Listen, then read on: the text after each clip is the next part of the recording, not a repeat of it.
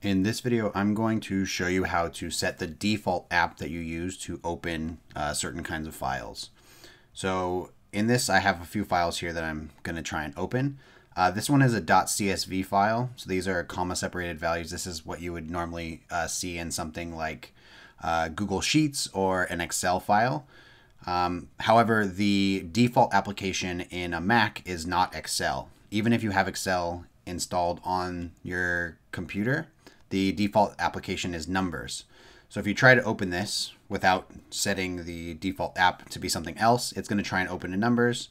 If you don't feel comfortable with numbers, you're more of an Excel person, you can make this change in a couple ways.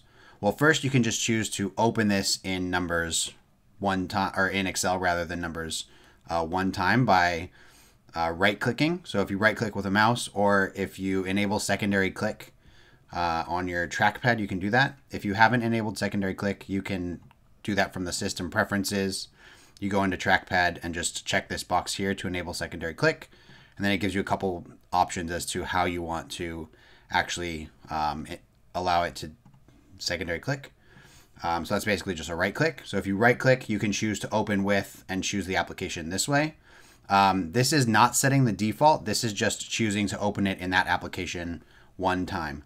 If you want to actually set the default for all CSV files to open in Excel, you have to do this one of two ways. So first, you can click on the file, and then up here on your menu bar, you can choose to go to File and Get Info, or you can secondary click and choose the Get Info option from there. So either way, you're just going into Get Info from either the File menu or from secondary clicking on your on the file itself. So then it gives you a bunch of data, and you want to go to where it says Open With. If it's collapsed like this, you can just click this open, and you're going to choose what application you want to open this file type by default. So right now you can see it's defaulting to numbers. So you can choose from the drop-down and select Excel. If the application that you want is not listed in here, you can choose another app. But let's go ahead and choose Microsoft Excel. And then if you want this to open for all apps like this one, you can click Change All. And it's going to say, are you sure? Hit Continue. And now it's going to set the default for all CSV files to be Excel.